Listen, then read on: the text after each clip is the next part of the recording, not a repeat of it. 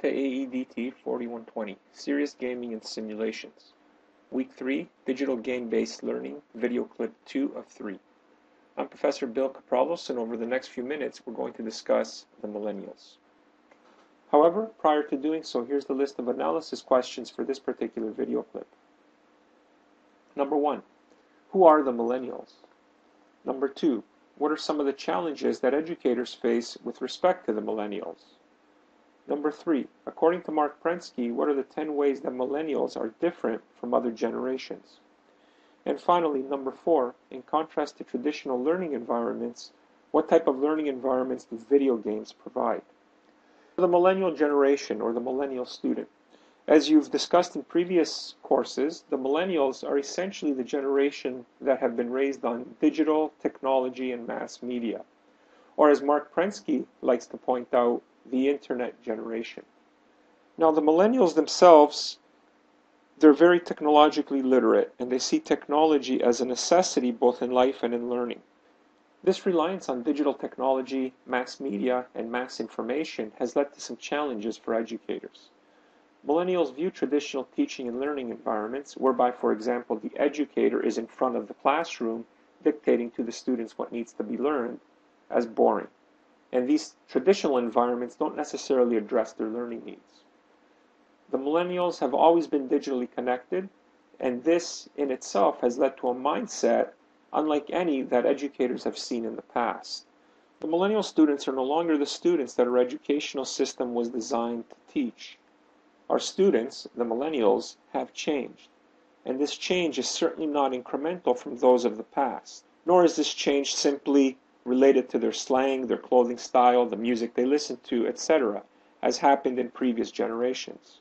There has actually been a big discontinuity, or as Mark Prensky likes to say, a singularity that has taken place. And more specifically, an event has taken place that has changed things so fundamentally that there is no going back. The millennials, they expect learning to be fun and interactive, in contrast to many of the environments they currently encounter. And they prefer learning by doing, or in other words, they prefer trial and error. And this is essentially the same type of learning that occurs within video games. Millennials will obtain knowledge when given the opportunity to rehearse or practice skills. And this is essentially attributed to reinforcement, application, repetition, and practice. According to Mark Prensky, millennials differ in 10 ways from previous generations. Number 1, twitch speed. And by twitch speed here, Mark refers to the rate that a game player's thumbs move up and down on the controller. Due to games and other experiences, including the use of phones and interactive media and devices, millennials have far more experience at processing information quicker than their predecessors, and they're much better at doing so. Of course, humans have always been able to process information quickly. You can look at certain professionals, such as pilots and surgeons.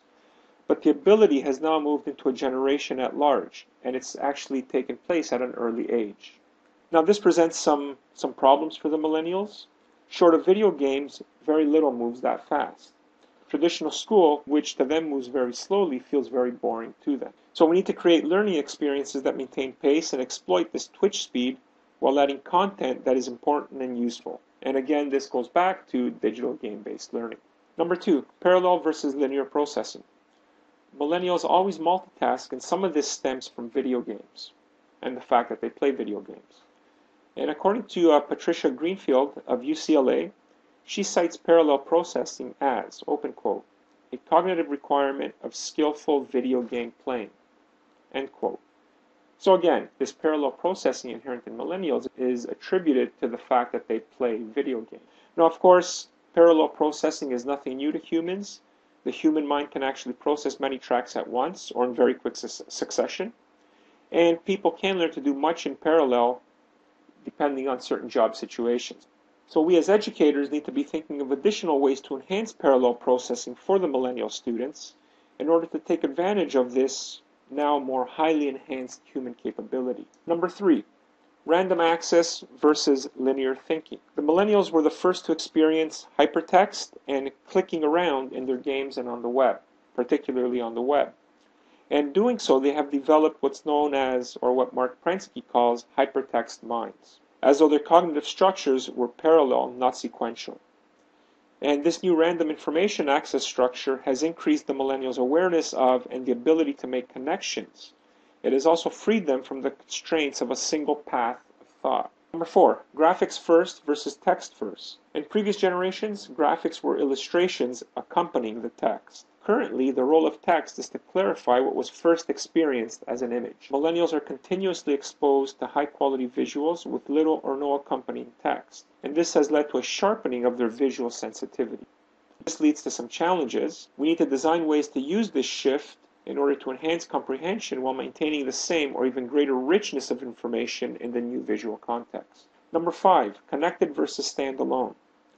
Millennials have become accustomed to the worldwide connectedness of email, messaging, multiplayer games, etc. And this is both synchronous and asynchronous. So there are others that can be contacted to, spoken to, and played with elsewhere in the world 24/7, 365 days a year. Number 6, active versus passive. This is, again, as Mark Prensky calls, the just do it generation. And they have much less tolerance for passive situations, such as lecturing, classrooms, meetings, amongst others. And it has been theorized that this is directly from growing up playing with video games. Games are designed to teach you as you go, and they offer a trial and error type learning. Number 7, payoff versus patience. Important lessons millennials learn from video games. We'll just look at a couple of these here. If you put in the hours and master the game, you will be rewarded. And this reward may be with respect to an advance to the next level, with a win, with a place on the high score list. Games and computers can provide feedback very quickly, and this has led to a huge intolerance on the part of the millennials for things that don't pay off at the level expected. And finally, this implies that we as educators need to offer millennials meaningful rewards now, as opposed to advice about how things will pay off in the long run. Number 8, fantasy versus reality. Fantasy elements from both the past, for example, medieval Dungeons and Dragons, and the future, so for example, Star Wars, Star Trek, are apparent in their lives, and this is encouraged by games and technology. So rather than forcing the millennials to grow up and get real and abandon their rich fantasy worlds, we need to search for new ways to combine fantasy and reality to everyone's benefit. Number 9, play versus work. For the millennials, play is essentially work. And of course, this is in fact due to video game play. Achievement, winning, and beating competitors are all very much part of the ethic and process of play. And finally, number 10, technology as friend versus technology as foe. To the non-millennials, technology is something to be feared, tolerated, or at best, harnessed for one's purpose. To the millennials, the computer or technology is essentially a friend. It's where they turn to for play, relaxation, and fun. Now, in addition to the above 10 differences, a defining characteristic of millennials is their attitude. And it's an irreverent, often sarcastic, tell it like it is, don't try to pull the wool over my eyes way of looking at things. And this attitude is captured in many of the games that they play. Here's something to consider, an interesting quote from Marshall McLuhan, a Canadian educator, philosopher, and scholar, and his work is actually viewed as one of the cornerstones of the study of media theory. And he's known for coining expressions such as the medium is the message and the global village, and he predicted the internet almost 30 years before its invention.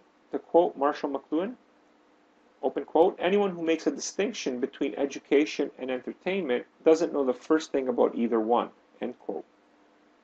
What do you think of this? Here's something else to consider. Has the millennial brain physically changed? So according to Mark Prensky, as a result of the ubiquitous digital environments and the sheer volume of their interaction within this environment, open quote, it is very likely that our students' brains have physically changed and are different from ours as a result of how they grew up. We can say with certainty that their thinking patterns have changed, end quote. And something else to consider as well, another quote from Dr. Bruce D. Berry of the Baylor College of Medicine in Texas, United States. Open quote, different kinds of experience lead to different brain structures, close quote. Do you agree with these statements? Something else to consider, and this is something for you to think about, when we look at video games and learning. So in contrast to traditional teacher-centered learning environments, where the teacher controls and dictates the learning, Video games present a learner-centered approach to learning, where the player or the student controls the learning and the teacher or the educator acts as a facilitator. And through interactivity, the player is able to learn via active critical learning. This leads us to further resources. The material presented in this video clip comes from primarily 2 articles from Mark Prensky, which are available via his website, provided here. Finally, something else to consider is the 2011 Horizon Report, which examines emerging technologies for their potential impact on and use in teaching, learning, and creative inquiry. This is available from the EDUCAUSE website and from the link provided here below. This leads us to the end of video clip 3 and to our synthesis questions. Number 1, do you agree or disagree with Marshall McLuhan, and more specifically with his quote, "Anyone who makes a distinction between education and entertainment doesn't know the first thing about either one"? Number 2, is game-based learning the solution to the millennial education needs? In other words, can all instruction be placed within a game? Explain. And finally, number 3, do you believe that the brain of the millennials has physically changed? And this is the end of video clip 3. Thank you.